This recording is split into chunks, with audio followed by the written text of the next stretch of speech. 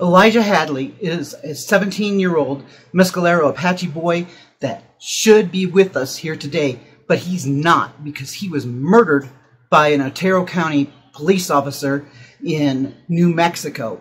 And the news all covered it wrong. They made it sound like Elijah had a weapon. They said that he was hit with at least one round. And then the truth came out. The video camera footage from the police came out. And guess what? He was not armed. He had had a BB gun that he tossed to the side. The police officer opened fire after the BB gun got flung. And he hit this kid 4 times. The kid was down on the ground, screaming out, "It's a BB gun. It's a BB gun!" And then, after the kid's screaming out, "It's a BB gun," the cop does not go over there, kick the gun away, check on the kid, do any of that stuff. He radios in, says, "Shots fired. 42 bases, shots fired, shots fired." And that he's not hurt, and to send backup or whatever. And 3 minutes later, the kid's laying on the ground. Don't go to that gun! 42 bases, shots fired, shots fired! Still in pain, still bleeding out, still not doing anything. Been shot 4 times, and the cop opens fire again. This time hitting that kid 15 times. That's 19 altogether. That's more than the kid is years old. 17-year-old kid, Mescalero Apache Boy, lost his life because some hot-headed cop just didn't have the patience or whatever, didn't pay attention, didn't listen, and then he spent 5 minutes just breathing heavy on the camera. And, 5 minutes of just breathing heavy on the camera.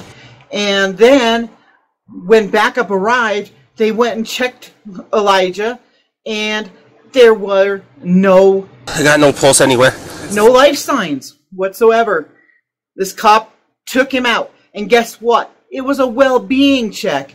The kid was walking in the median alongside the highway, and, the cop pulls up, tells him he wants to see his hands, so he tosses the BB gun away, and the cop immediately opens fire. Kid has nothing in his hands and nothing facing the cop. And, the news, when it ran the story, they put his name out there. Minor child. Get that? A minor child. And they put his name out there. No consulting his parents. No getting, guardian permission. They just put it out there and made the kid look like the bad guy, saying that he had a gun, saying he had a weapon, saying that he showed it to the police, that he pointed it at the police, and he did not. And the footage clearly shows that. And guess what? They are still covering up who the cop that shot the kid is. He's on paid leave while they investigate.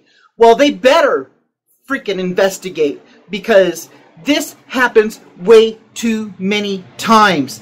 Native Americans are getting slain right and left. And, the kids are our future. And this kid should be enjoying his summer vacation, getting ready to go back to high school in the fall. And he's not. The world has been robbed of this kid who was artistic, and, his whole family wants justice for Elijah Hadley. Otero County Sheriff's Office needs to freaking have some transparency, and they need to bring justice. This cop needs to be in freaking jail. He needs to go to prison. This is out of line. He has no reason to be wearing a badge if he's going to go shooting a kid. And, before anybody goes, "Oh, but the kid shouldn't have had a BB gun." If you've ever been in New Mexico, you know that you don't go walking around without a BB gun or something, because there are rattlesnakes. There's a lot of issues. So, justice for Elijah Hadley.